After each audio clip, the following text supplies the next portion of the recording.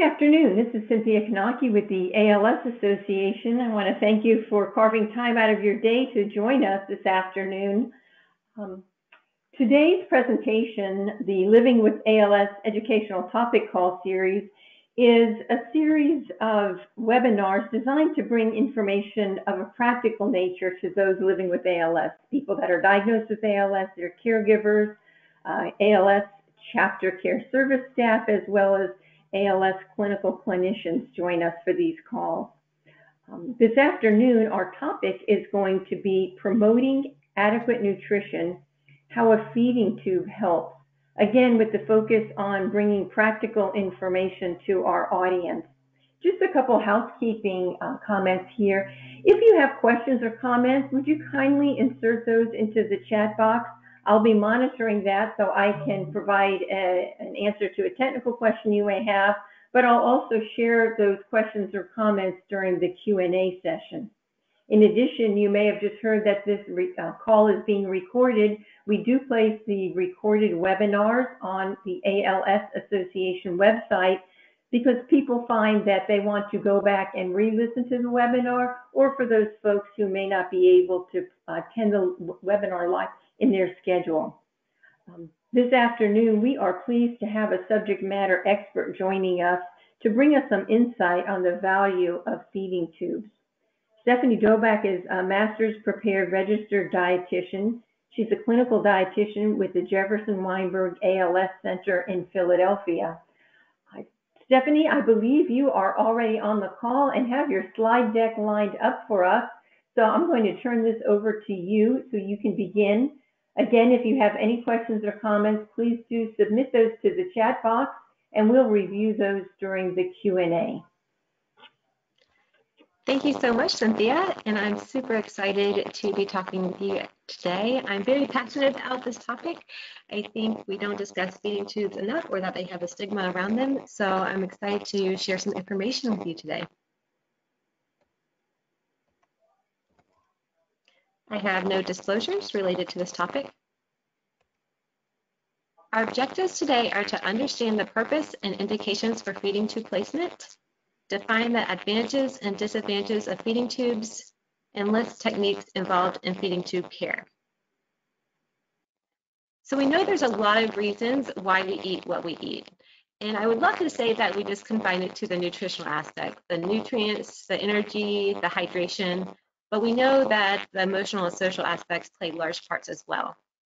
So for emotional, of course, I'm not promoting emotional eating, but we do know that's a reality, and that sometimes when we have sadness or we need a coping mechanism, we turn to food. For anxiety and stress, sometimes people go home and have a glass of wine or their favorite comfort food to deal with those emotions. For reward processing, I know when I was a kid, whenever we got good grades on a report card, our parents took us to Dairy Queen to get some blizzards to reward us for that.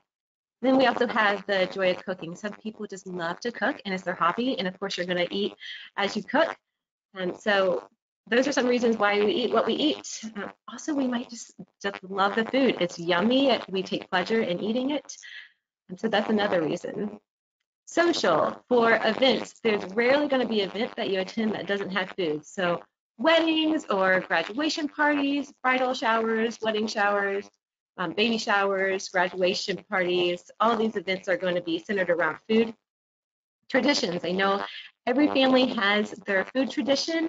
For me growing up, whenever I went to my grandmother's house, she would also always have scotcheroos, which are peanut butter Rice Krispie treats, and they were delicious. And even though I work in Philadelphia now, I'm originally from the South, Georgia, and so in the South, for New Year's Day, food tradition is typically greens, black-eyed peas, pork, and cornbread. So these things that we think will bring you good luck in the new year. So there's a lot of food traditions out there.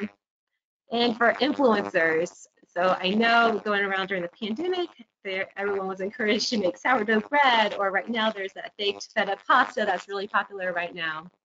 So we know the people that we're looking at, they might be promoting a different restaurant or different food item that we would like to try. But when we have a diagnosis like ALS, that can kind of shift the influence over to the nutritional aspect of it. and eating becomes more of a survival mode because we know that weight is associated with survival. And now we might be asking you to eat foods that you normally wouldn't eat. So we might be concerned about weight loss and try to get some high calorie drinks into you like Ensure or Boost. We might be asking you to take your favorite foods and make them higher calories, such as adding butter or cream or sugar to the foods. We also might see that swallowing is becoming difficult for you. So we might ask you to modify the texture and make it more soft and give you swallowing techniques. So all this is changing why we eat what we eat when we do have a diagnosis such as ALS. And nutrition is so important because we know that malnutrition can negatively impact survival rate. So this one study that I quoted below, they followed ALS patients for 1 year, and they looked at mortality, as you can see on this axis, and they compared it to BMI. And BMI, body mass index, is a ratio of height and weight. And a normal BMI is considered the 18.5 to almost 25. So less than that is underweight, and 25 to almost 30 is overweight. And starting at 30, we have the obesity categories. And you can see that the researchers noted this U-shaped association between BMI and mortality, and that patients with a higher BMI, class 1 obesity, BMI of 30 to close to 35, at baseline was associated with longer survival. They don't really know why this is. It might be related to muscle stores or lean body mass. But we do know that ALS is a progressive neuromuscular disease. And because of that, by just the disease process itself, you are going to lose muscle mass. If you don't get enough calories in, your body will start eating away at fat stores and at muscle stores, which will accelerate the muscle loss. So our goal is to maintain our weight. If you're in these lower BMI categories, less than 25, we actually encourage you to gain a little bit of weight. But at a certain point, when you get to this class 2 and morbid obesity categories, weight is no longer beneficial. And that's likely because it's associated with worsening physical function, transferring harder, moving in beds harder, and then respiratory function, particularly if you hold your weight in your abdominal section and it's pressing on your diaphragm to make breathing more difficult. At the same time, we know that there's challenges involved in maintaining weight. So you have physical challenges. We have hypermetabolism, and that's just a fancy word of saying your body burns more calories. So when you take a person without ALS and a patient or a person with ALS, the person with ALS burns more calories, even when everything else is similar. There might be dysphagia, so that's swallowing difficulty. If it's difficult to swallow foods, you're likely to consume less calories. Fatigue is a big contributor as well. So, a lot of patients might get tired more easily, be more tempted to sleep through a meal, and obviously skip on those calories. Respiratory issues. You cannot swallow a bite of food and breathe at the same time. So if you're short of breath and you're having to take a small bite and then breathe, and then take a small bite and breathe, obviously that's going to impact how many calories you get in you. Self-feeding issues. So if you're no longer to move your hands or your arms to get food into your mouth and become reliant on others, you are going to be at risk for losing weight. That's just because we consume so many mindless calories. You walk by the counter and you see a bowl of nuts or M&Ms and you just grab a handful and pop it in your mouth. If you become reliant or dependent on another person, you're going to more likely lose out on all those extra calories. And then cooking and shopping dependence. So if you were the one that typically did the grocery shopping and the cooking, now you just have to communicate with your caregiver to make sure that you get the foods that you want. So that's just an extra layer of communication that you have to work through. We also know that there's an emotional aspect involved in maintaining weight. So this is a tough diagnosis to get. So you can have depression, anxiety, stress, which can cause loss of appetite, lack of enjoyment. And if you ever feel any of those feelings, we just encourage you to reach out to your team, reach out to your support group so that we can help you work through those feelings. There also might be the fear of choking. So your once favored food that provided a good source of calories, now it's a food that you fear that you might choke on, and you create an aversion to it. So now you're avoiding that food and those calories. We know that less social interaction is a problem. So we tend to eat more calories when we eat with other people. But we know when you're not able to go out to happy hours, you're not able to pick up the phone and call people and speak with them and invite them over, then you're less likely to have people over for meals. And like I said, when you eat alone, you tend to eat less calories. And then this feelings of failure. It's very discouraging to see the scale go down.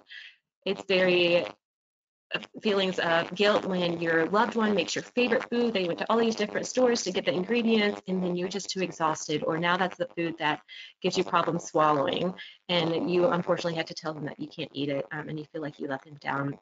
So there's so many things that go into maintaining your weight.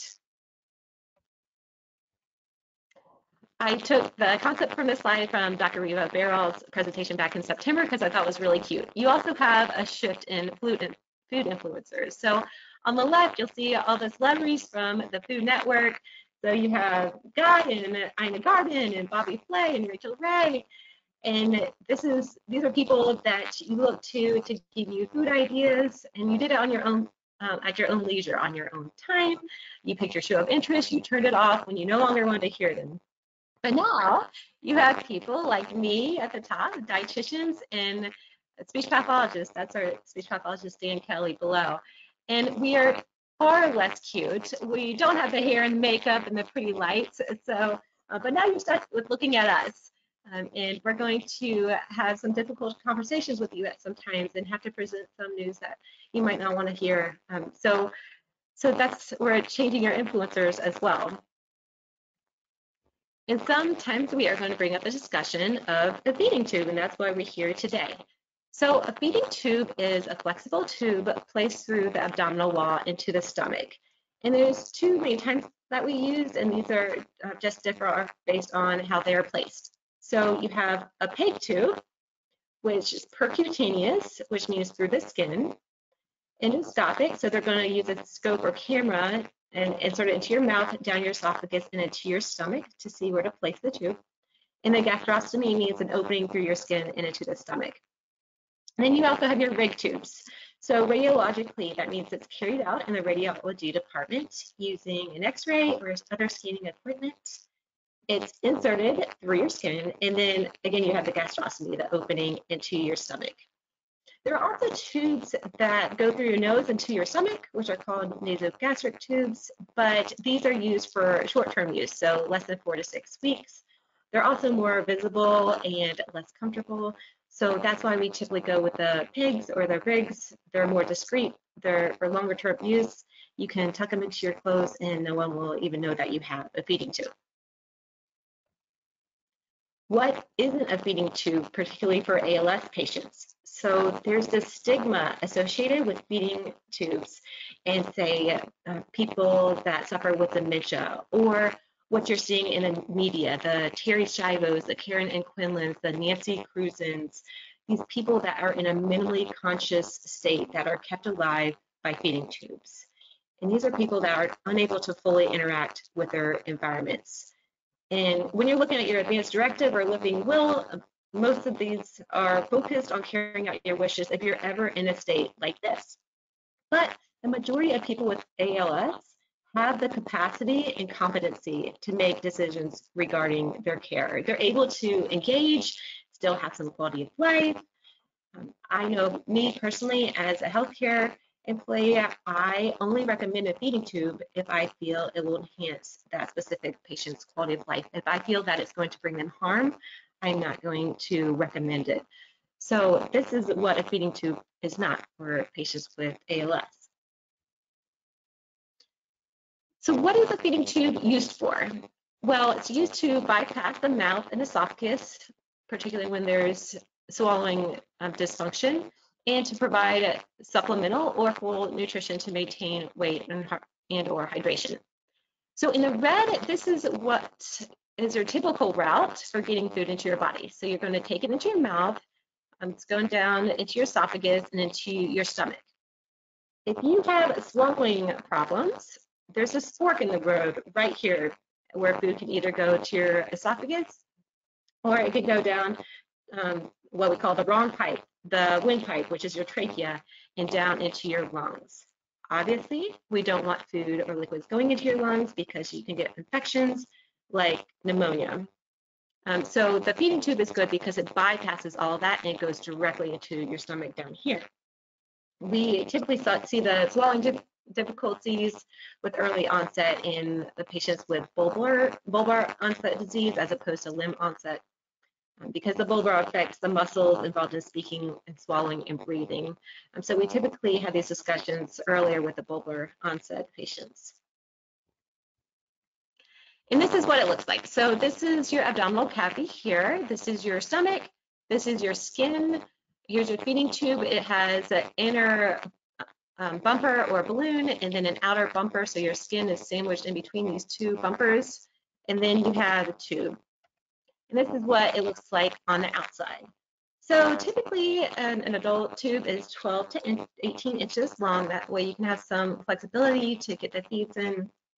And at the bottom, there's this port in which you connect your feeding apparatus. There's also this option of what we call a low profile button. And the typical brand is Mickey.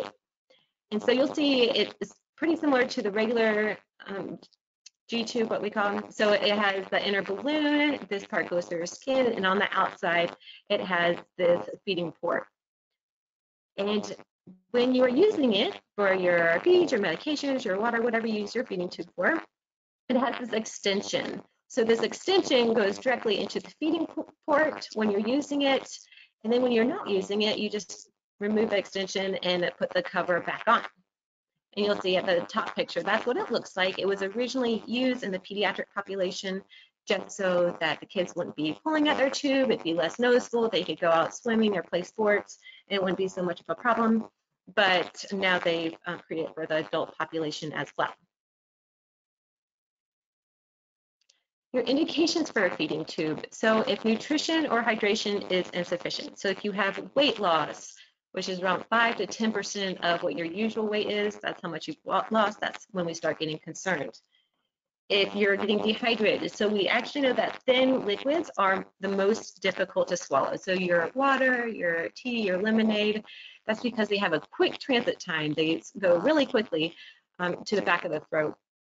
And so some patients might just need the feeding tube for hydration. They eat enough food to maintain their weight. They're getting enough calories in from the food, but the liquids is what is giving them a trouble. So we don't want them to get dehydrated. So we might just use the tube for hydration purposes. If you have problems with chewing or moving food or medication around your mouth, your tongue is getting weak, any swallowing in your muscles in your throat, that might be an indication for a feeding tube.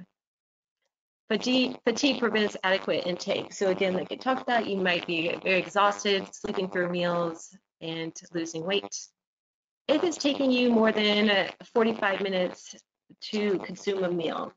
So by spending so much time and energy eating from chewing and lifting the food up to the mouth, you might actually end up burning more calories than you're consuming.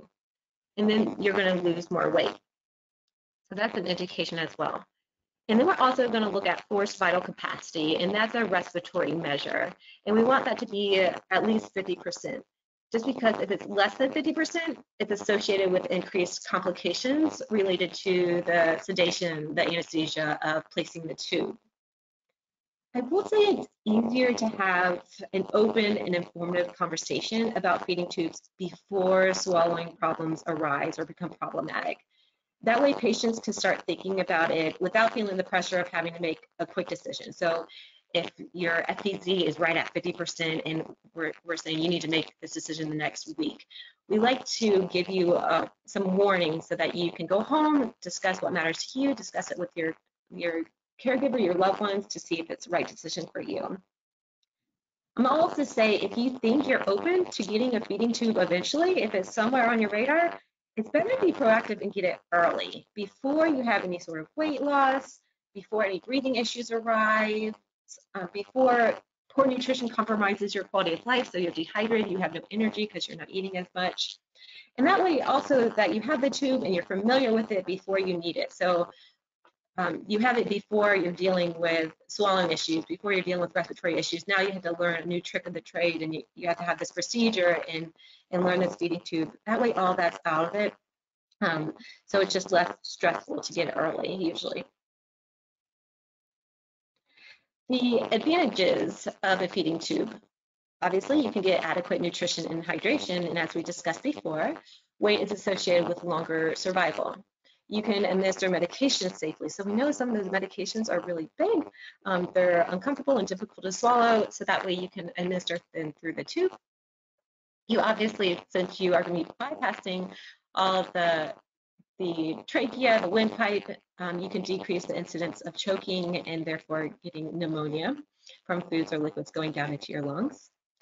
It can help reduce fatigue and promote the immune system. So a lot of people don't realize how dehydrated they might be and how much adequate hydration, adequate calories might give you some energy. And then you can conserve energy and time from eating meals for other activities that you find heighten your quality of life more. So ultimately, it comes down to the advantages being safety and quality of life. But with everything, there's disadvantages. So obviously, the tube insertion is a surgical procedure, and all surgeries come with their risks.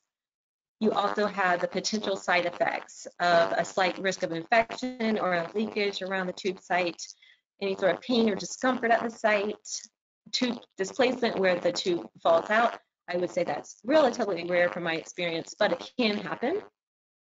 And then intolerance to feeds. Sometimes a certain feed might not sit well with your stomach, or you might have diarrhea, so we might have to give you, change up the feeds to see what works for you.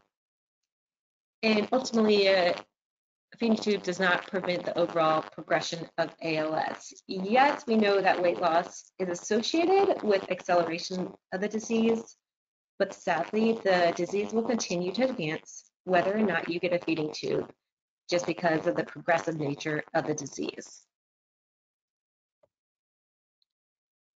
So for the actual placement of the feeding tube, this is typically a same-day procedure in your hospital.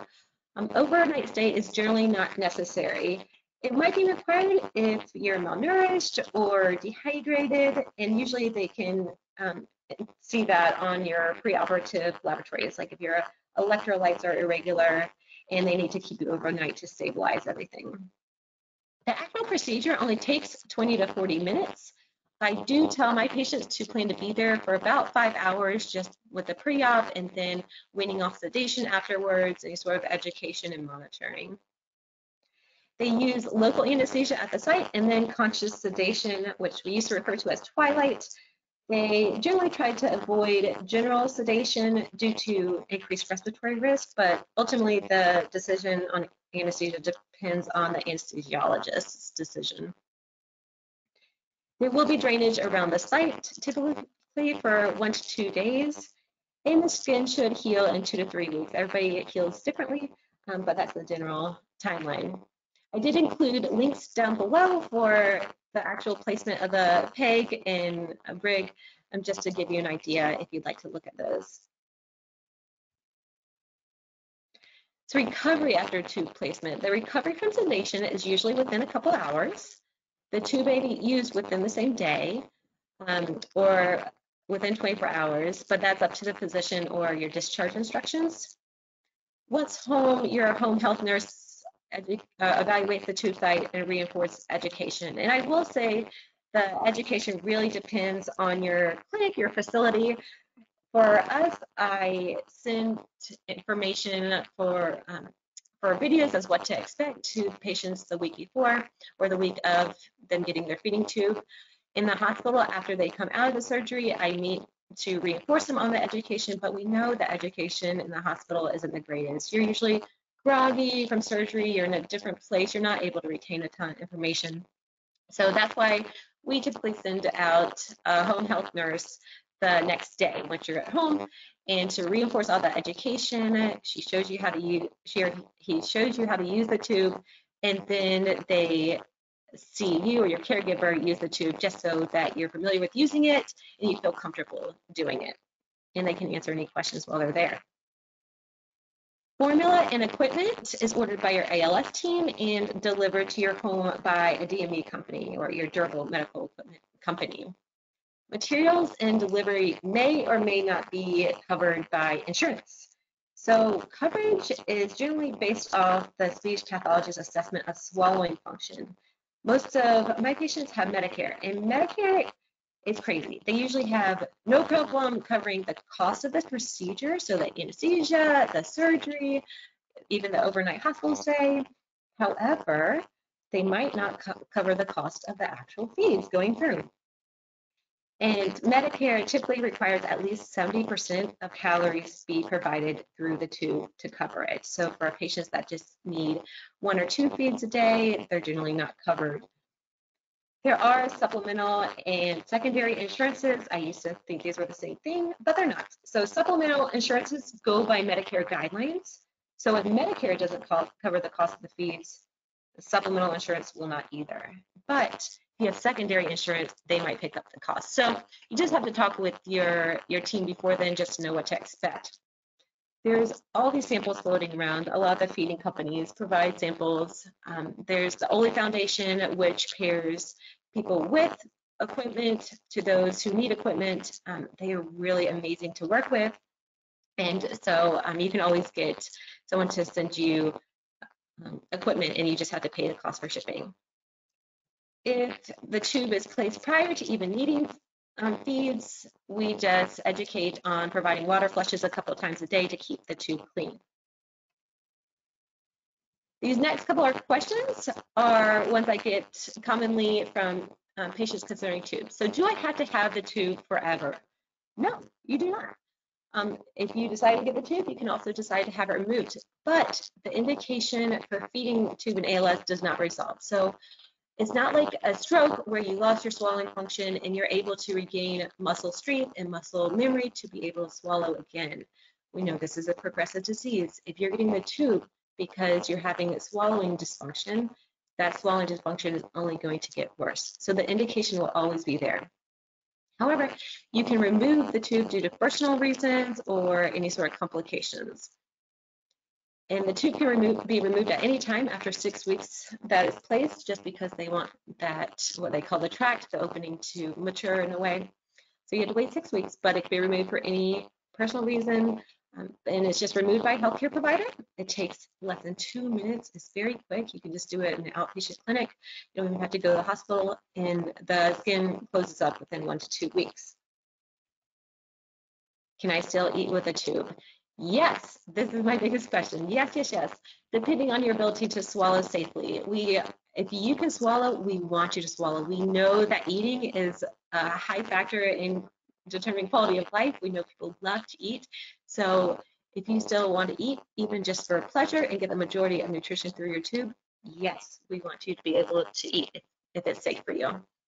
And many patients initially use the tube to deliver supplemental nutrition or just hydration or medications, but ultimately the tube can be used as a sole method of nutrition. So we do have some patients that rely 100% on their tube to meet their nutrition and hydration needs. What goes through the tubes? So medications, if they're in liquid form, great. If they're in regular pill form, they can be crushed and dissolved in water and flushed through the tube, no problem. The only problem with medications is the time released or extended release that have these what we call enteric coatings on them. Or if they're in capsule form, they cannot be crushed. So you have to work with your healthcare team to kind of find substitutions or different forms of these medications. Formulas can go through the tube as your feeds. They can be commercialized. These are typically ready to use 8-ounce containers like Ensure or Boost. There's so many different formulas, Longevity, 2-Cal, you name it. And then, or blenderized feeds. So they actually have commercial blenderized feeds. They're typically a little bit more expensive, so insurance wants you to try out the standard ones first. And if you have intolerance, then they can justify the commercialized blenderized feeds. If you want to make blenderized feeds at home, that's fine. We just make sure that it's the same consistency about the Ensure, so you might have to add broth or some water to dilute it a little bit so it's not too thick to get to the tube. However, insurances are not going to cover your groceries that you use for your home gluterized feeds. You can also put, obviously, water through the tubes, any sort of electrolyte solutions. So if you've been having diarrhea, you're losing a lot of potassium, we might recommend that you have some Gatorade or Pedialyte through the tube. With some of our patients, especially if they're on antibiotics, we want to give them some probiotics. Unfortunately, probiotics come in capsule form. So we usually recommend Kefir, which is a liquid yogurt that has a lot of probiotics, and we recommend that go through the feeding tube as well. What doesn't go through the tube? Well, whole pills, obviously, because they'll get clogged. We want you to crush them first. Medicine mixed with the feeds. So we want you to administer your medications, flush it with water, get everything out of the tube, and then administer your feeds. If the medicines and the feeds interact, the proteins in the feeds can cause a little clog in the tube. So that's why we don't want to administer them separately. Juice, just because it's sticky, and also the more acidic juices like orange juice or pineapple juice can bind with other feeds or medications and create a clog. Sodas, a lot of people swear by soda to get clogged out tube. We'll address clogs later, but especially the darker sodas can erode the inside of the tube over time. And things that substances that are at hot temperatures. One, you don't want to administer a very hot or cold substance just because it goes straight into your stomach. It might be uncomfortable, but also hot temperatures can erode the tube. I know coffee is a loved item by a lot of people. It is a little bit more acidic, but I know a lot of people love quality for their quality of life. So that's fine if you do coffee. We just recommend it be room temperature and that you flush well before and after with water. So this is what it's going to look like to administer your feeds or medication. So we want you to wash your hands like you would before sitting down for a meal that you're going to eat by your mouth. This is mealtime, so we want you to wash your hands. Raise the bed just so you don't reflux the feeds. So when you're lying flat, that's 0 degrees. If you're straight upright, that's 90 degrees. So we want you around a 30-degree angle at least, which is a third of the way up. We want you to check the tube site in the stomach. So these are rather benign pictures, but if you're not feeling well and you feel like you're going to throw up, obviously you wouldn't be eating a meal by mouth, so we're not going to want to use the tube either. If there's redness around the tube or swelling, it's uncomfortable, it's oozing different things, we don't want you to use the tube. If you have a fever, there might be a sign of infection. We want you to call your healthcare provider. And so it should be like the bottom picture, just clean, pretty, soft stomach, ready to go. Then we're going to administer the feeds and medication. So we want to flush with water first. That way we can just lubricate the inside of the tube. Then you administer your feed or medication, and then you flush afterwards. So a common question is, can my home health aides or my CNAs, my certified nursing assistants, administer my feeds? Most states say no, they can't, which is a little bit crazy because we are training you as the patient or your caregiver who have no medical background to be able to administer these feeds. But that's a common question, so I just want to address that usually the home health aides are not allowed to put anything through the tubes, just nurses, registered nurses. Okay, so this is how it looks like. There's a couple ways to administer the feeds. This is using a syringe and what we call a bolus. So you can take the plunger part off of the syringe and just pour the substance through the tube. So the tubes are typically, or the syringes are typically 60 milliliters, which are 2 ounces. And the cans of feeds are typically 8 ounces. So you're going to have to wait for it to go down 4 times, but it still usually takes less than 5 minutes. You can also use syringe the typical way, in which you dip the tip of the syringe down into the liquid, the feed, and then pull it up and then push it down, push a plunger down into the tube. I also include this link to a video by Quorum or CVS, and it's just a 5 to 6 minute video on how to do this, and I'm just a very visual person, so I love videos. And there's also an option for a gravity bag. So insurances will typically cover the syringes or the gravity bags, no questions. And the gravity bag, they'll send you a pole as well. And the gravity bags are nice in that they can allow for slower feeds. So if the bolus method is too quick for you, you can have the gravity bag and you can adjust it so that it feeds over 15 to 20 minutes. Another advantage is that you can pour all 8 ounces into the bag and just walk away versus the syringe, you have to keep refilling. But with the syringe, it's just a little bit more compatible with getting around. So if you're going out to the mall or vacation or something, you just have the syringe and the feeds, and that's pretty easy and ready to go. And then another option is a feeding pump. So pumps, because they cost more money, they require additional documentation for insurance coverages. But I do have a couple patients on pumps. One in particular uses it because he's not able, he doesn't have the hand dexterity to do his own feeds. During the day, his wife works, and he does have nursing aides, but again, they're not allowed to administer feeds through his feeding tube. And so when his wife gets home, she hooks him up to the feeding pump, and the feeds administer overnight. And then when they wake up, then she disconnects him. So that way he's fed for the day. He just gets his feeds at night. But the feeding pump, you can adjust it to go over however many hours. It's usually around 8 to 12. So your feeds, your medications are in. So you're going to cap the feeding tube port on your feeding tube or your button. Then you're going to wash the syringe, or if you have the extension tubing, with soap and warm water like you would any other dishes, and then just rinse the soap off and let them air dry. If you're using bags like the gravity bags or the bags for the pump, those are disposed of each day. So your DME company will send you one for each day. And then we want to keep your head elevated for 30 to 60 minutes just to prevent any sort of reflux. And the general recommendation is to not have a feed within 2 hours of bed, just to prevent reflux. Okay, leftover feeds. So any unused portion should be stored in the refrigerator, covered and dated. And so I have some patients that require, let's say, 4 containers of feeds a day, but they only want 3 feeds a day, like breakfast, lunch, and dinner.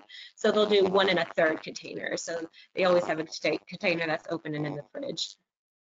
So when you're going to use the refrigerated formula, again, we don't want it to be really chilled and going straight into your stomach, so we just recommend that it sit out and get to room temperature, but obviously you don't want to sit out for too long, so a max of 30 minutes before using it. And then just discard any formula that's been open for more than 24 hours. Cleaning the tube site, we recommend you just do this once a day. Whenever you're showering or bathing, you just use soap, warm water. People use gauze or washcloth or a Q-tip. Some people put barrier cream under the tube just to have another layer to protect their skin. We used to recommend these split gauzes, which is in that picture, to be placed under the bumper to absorb any sort of moisture. But we noticed that this was creating a friction with the skin and creating some skin breakdown. So we don't usually recommend split gauzes anymore. If you do, we recommend you actually put them on the top, on the other side of the bumper, and to absorb any sort of moisture that comes around the bumper. All right, other common questions. Can I still take showers? Yes. At our facility, we just want you to wait 48 hours after surgery to take a shower. Can I still take a bath or go swimming? So submerging your tube in water. Yes, once the site is completely healed. We know this varies between patients. It could be as early as 2 to 3 weeks, but we generally say wait to about 4 weeks. How long does the feeds take to administer? So I mentioned this briefly before, but if you're doing a bolus method with the syringes, that's generally less than 5 minutes. If you're going with a gravity bag, you can adjust the time, but it's usually 15 to 20 minutes. And then the pump, again, it's typically 8 to 12 hours. You can adjust it. Do I need to get the tube replaced routinely? So this is up to your surgeon. Ours says no. And the literature they looked at to see if there was any benefit of replacing it routinely before it breaks, but there wasn't a huge benefit. So our surgeon just waits until that there's a problem with the tube, but other facilities might replace those routinely every 6 or 9 or 12 months. Can I taste the feeds? Maybe. So typically the feeds come in a plain flavor. There is vanilla, so I have some patients request vanilla. I do suggest not going with something like chocolate or vanilla if it's colored, just because it's, heaven forbid, you have some bleeding in your stomach. Those colors can mask the bleeding. So these are some complications with feeding tubes, and so I just wanted to go over causes and treatment. So if your tube is dislodged, so if it's accidentally pulled off or the inner, the outer bumper falls off, we want you to immediately call your surgeon's office, just because if you see the surgeon within an hour or two, they can just put in a new tube into the hole. If the hole starts closing up, they're going to have to completely redo the surgery. Usually you can't just walk into your surgeon's office, so they're probably going to tell you to go to ER and get it replaced. If the tube is clogged, it's probably because either the tube was not properly flushed, so again, we want you to flush before and after with water. The meds are not crushed enough, the meds are combining with the feeds, or the feeds are too thick. And that's generally for your home bletherized feeds. So in these cases, we want you to use warm water with a syringe and just gently push and pull back and forth. You can usually see in the tube where the clog is, so we just recommend that you take your 2 fingers and massage that site and try to break up the clog from the outside.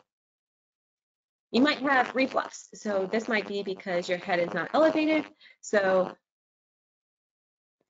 it says my screen sharing is paused.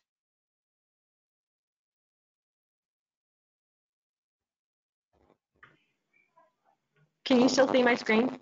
Stephanie, Yeah. we see the troubleshooting complications slide. Okay, sorry, I just got an alert saying you couldn't see it. Okay.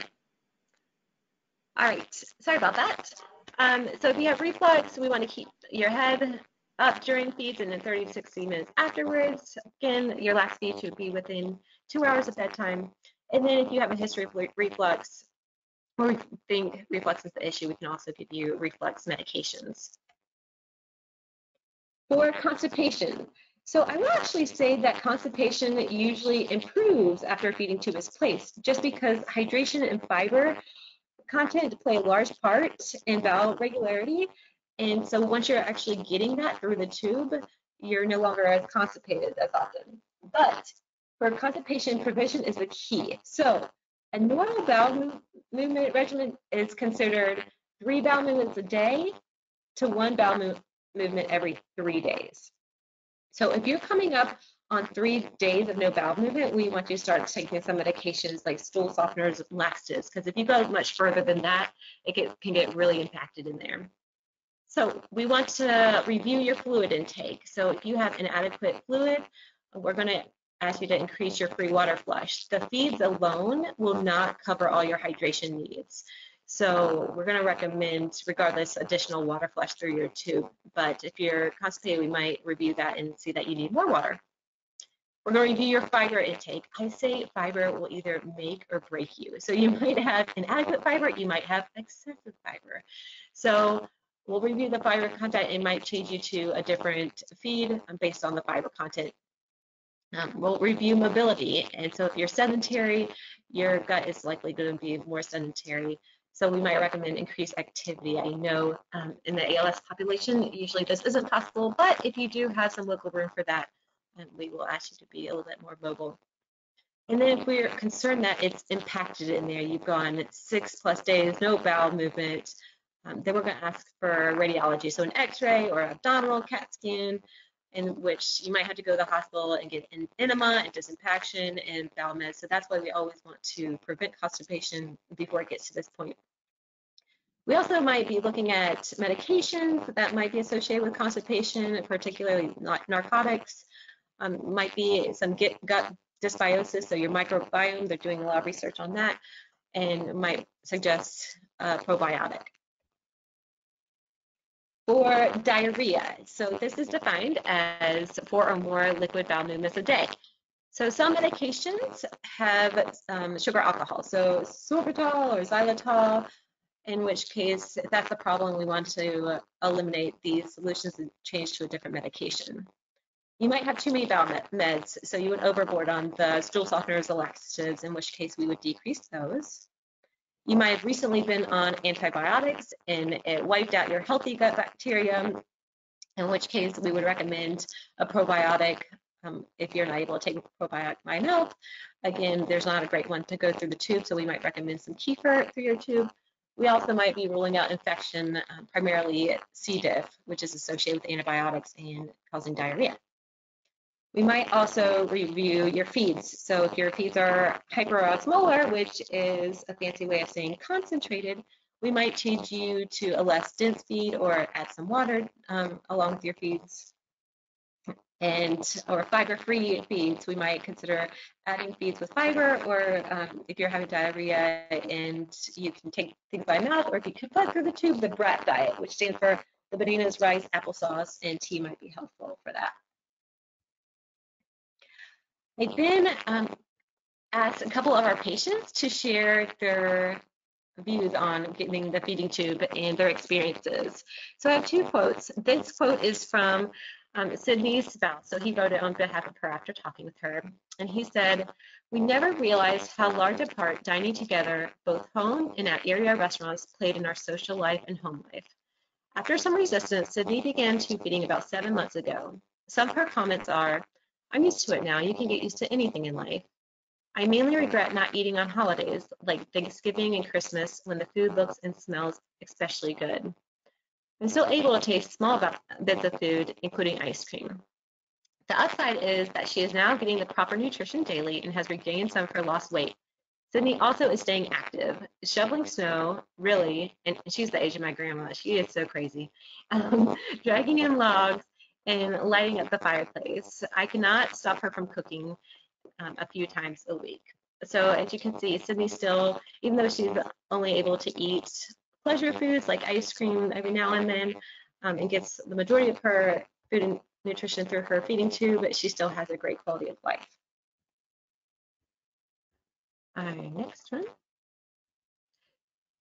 So this is a physician. So as a physician working on the geropsych unit, I was not a fan of feeding tubes. I saw many cases where patients lost their capacity for decision making and their quality of life was miserable. They lacked the cognitive capacity to understand why they could no longer have anything PO, which means by mouth. The ironies of having made my living caring for patients with neurodegenerative disease and hating feeding tubes, only to end up having both, is not lost on me. I decided that I would have a PEG tube very soon after my diagnosis was confirmed, long before I needed it. Food and eating has become much less of an emotional decision for me as time passes. In some ways, I feel like the tube has liberated me. Eventually, I got to a point where I would weigh the risk of choking and aspirating versus the appeal of the food. Don't get me wrong, if I could tolerate a screaming hot bowl of pho loaded with sriracha and jalapeno slices, I would do it in a heartbeat. But at this point, I am almost as happy and far, far safer having a non-peppery bite or two of soup solids, followed by a pouch in my tube. I have to say that I don't at all regret getting the tube. I'm still having way too much fun when I'm not at the table. So ultimately, this is your decision and it's our support. At the end of the day, our job as your ALS healthcare team is to provide you all the information you need to make an informed decision regarding whether or not a tube is right for you. At the same time, we recognize that for many patients, getting a feeding tube is less about the tube itself and more about admitting that their disease has progressed more than they ever wanted it to, which is obviously very hard to overcome. So know that we love you guys, we care for you, and we want to help you make this decision. Here's some resources. The first one being an online brochure written by a person with ALS who also had a feeding tube about some things that he wished he had known before he got the feeding tube. Obviously, you always have your ALS association and your local chapters that provide support groups, also social workers that can help with getting the feed supplies. And the Oli Foundation, like I mentioned earlier, they have support groups and they also provide the free feeding equipment exchange, which is super useful. So thank you for allowing me to present. I'm very excited to answer any of your questions. Oh, Thank you, Stephanie. This is Cynthia. Thanks so much. That was really a fabulous overview of the features and benefits of feeding tubes, and I really appreciate that you went into the rationale behind why feeding tubes are recommended for people, as well as the timing with regard to feeding tube recommendations, because of course we know everyone's disease unfolds at a different pace. I do want to apologize for some of the static on the line. I've had several messages about that, and we've been working on that technical issue on the back end of it, so I apologize for the static that you had to deal with. Nonetheless, we've had some questions related to this. Let's see, the first question. Can I put my dinner in a blender to liquefy it and then pour it into my feeding tube? Yes, a lot of our patients do that. So they'll sit down for their meal and they'll eat what they can, and whatever they don't finish eating, they'll again add a broth or water and put it in a blender and through the tube. Absolutely. Can you address to what manner of liquefaction that has to be? Because we know everyone's blender may work a little bit differently. Not everyone has the super powered blender. What consistency should that be to make it safe to put in the feeding tube? So I would say that anything that is pourable, it could be a little bit more thick than water, but not by that much. So if you're used to anything that like Ensure or Boost products, those protein drinks, that's the consistency we're going for. Great, great. Thank you so much. Another question here. This seems to refer back to one of your earlier images. Can adults get the flat profile button type tube connector like the one the child has? Yes, yes. And we used to place those pretty routinely just because our patients requested it. We haven't been placing them as much recently just because they have the balloon inner bumper instead of the regular rubber bumper compared to the other feeding tube. So for some reason, the inner balloon bumpers haven't given us as much success, so we've had to replace them more often. So we've kind of geared away from that button, that low profile Mickey tube, but it's definitely still an option and a lot of patients still request it. Thank you. Thanks for addressing that, because that looks like an alternative to one of the challenges that some people find with the tubes, and that is how to keep that tube from dangling and keep it affixed to the stomach. Yeah, for sure. So do you have any recommendations on how to, once the tube is placed, it's still dangling outside of the person's stomach, and how can people address that? Should they tape that down or wrap their stomach or wear tighter or looser clothing? How is that dangling feeding tube addressed? Yeah, I mean, people really get creative. So some people tape it, which I don't usually recommend just because the tape can be harsh on your skin. Some people tuck it into their belt or their pocket. Some people take a very big paper clip and hold it to like especially if you have a button down shirt, connect it to one of those buttons. Of course, you don't want to poke a hole through the tube while you're putting the paper clip around it, so you have to be careful. But those are some of the ideas. There are such things as abdominal binders. So it's basically like a large flat belt that can be used around. So some people use that as well. You just don't want to use too much pressure so that it's uncomfortable and making a mark on your skin from the pressure. But those are just all different ways that you can kind of deal with not getting the tube pulled. Great, great. And you know, someone had submitted something about trying to use adhesive or to bandage that tube to the skin, and their issue was the sticky adhesive that builds up on the skin.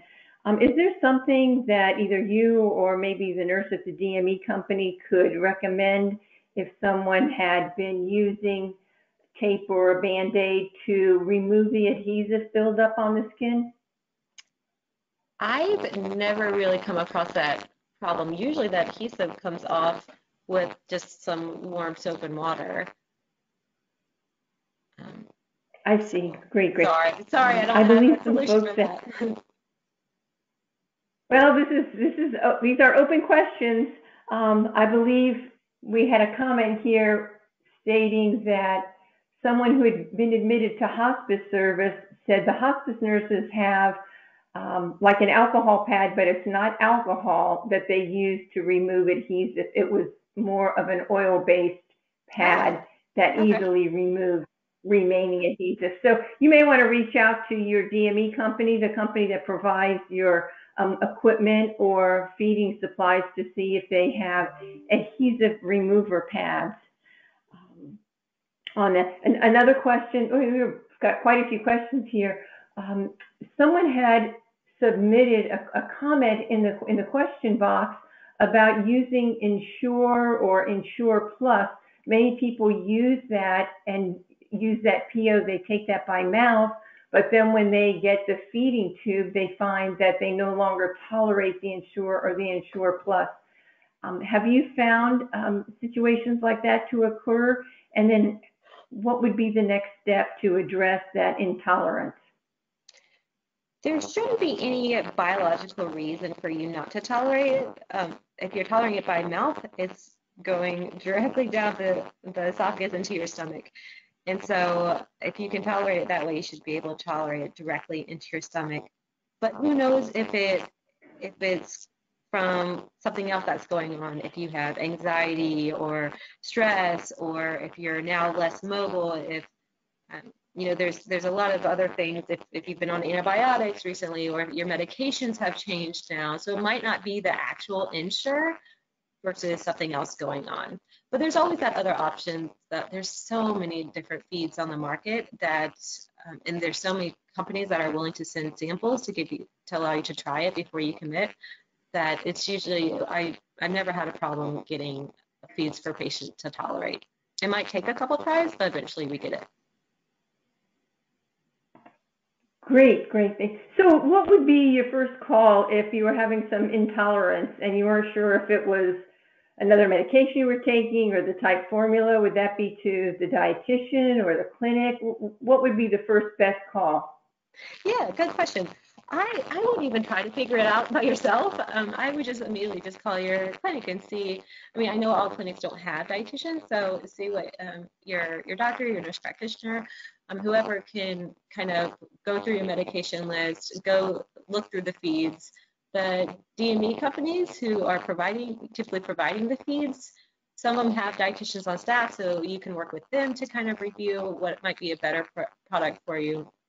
But like I said, sometimes it's the fiber content. Sometimes it's how dense the formula is. Sometimes it might be the certain ingredients within the feeds.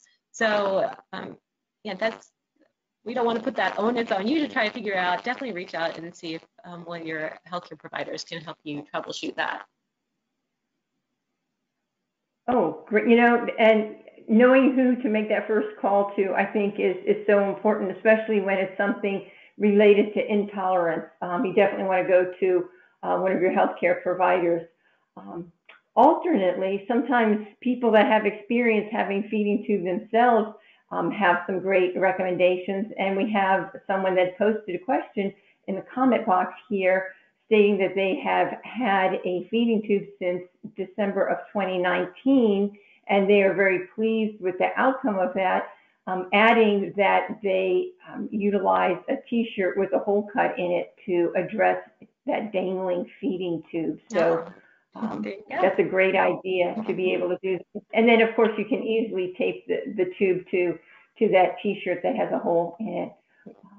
And these days you can, you know, use college t-shirts, your favorite pro teams, your March Madness teams that you're pulling for. So thank you for making that recommendation. A few more questions about medications. How to dispense medicine through the tube. I know you addressed that a little bit earlier.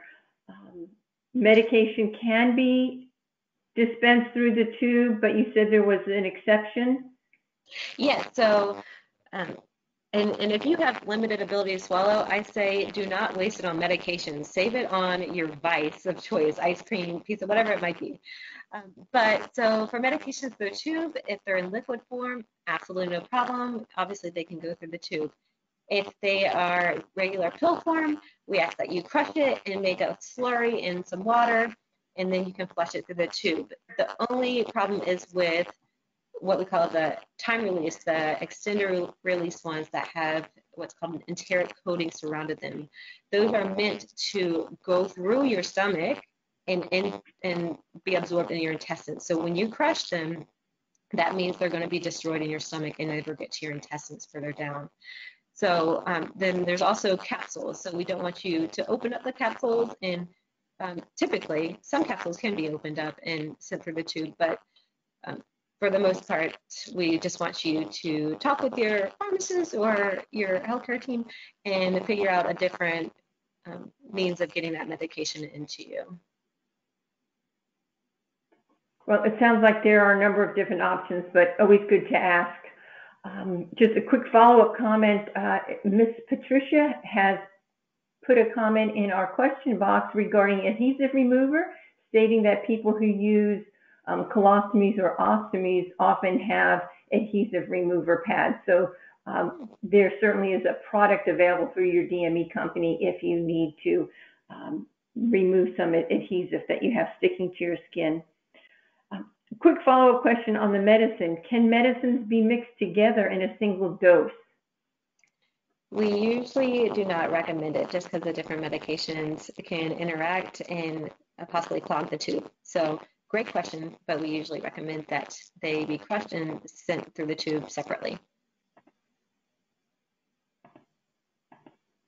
Great, good to know, good to know. Okay, here's an interesting question. It may be timely due to the season of the year that we're in right now. For religious purposes, can I put wine in the feeding tube?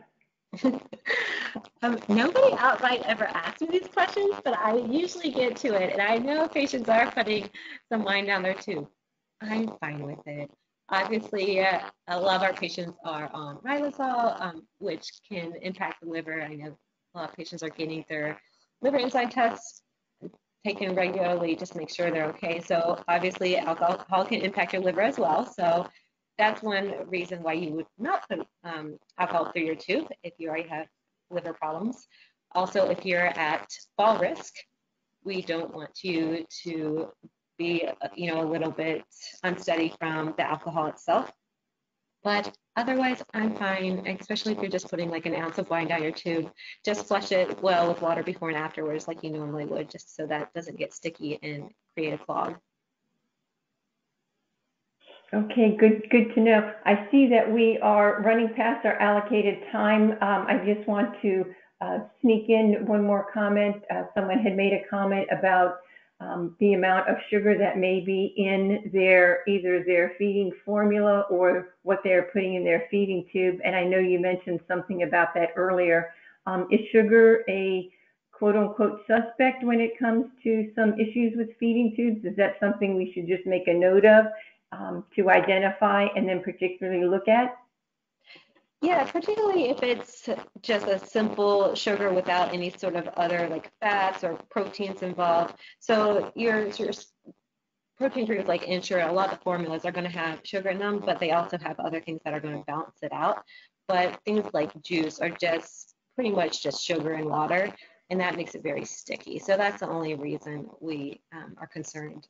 But I mean, obviously, if you have diabetes, if you have something else where sugar might be an issue, then we would just work with you to lower the sugar content. But yeah, the biggest concern with putting sugary substances down the tube is the clogging risk. Very good. Thanks so much. So many of these questions were practical in nature, so I'm glad that we had an opportunity to spend 10 or 12 minutes or so regarding questions people had. Ms. Stephanie, thank you so much for carving time out of your day to share this information. And certainly for those of you that have joined us on our webinar, Again, this webinar has been recorded. It takes about 24 hours to get the recorded link back on our ALS Association website. You can also reach out to your local chapter to access the link for that recorded call. Thank you again so much for joining us. I know that the option of looking at a feeding tube to address some of the challenges people may have with swallowing or a challenge. We appreciate Ms. Stephanie's sharing information about the features and benefits of that feeding tube and also the process that's involved in getting that feeding tube and then taking care of it afterward. I wish all of you a very blessed afternoon. Please continue to stay safe out there, and we look forward to having you join us in April for our Living with ALS educational topic call in April. You'll be able to find the topic and the direct link for that at the ALS Association website or through your local chapter. Thanks very much. Again, continue to stay safe out there. Good day.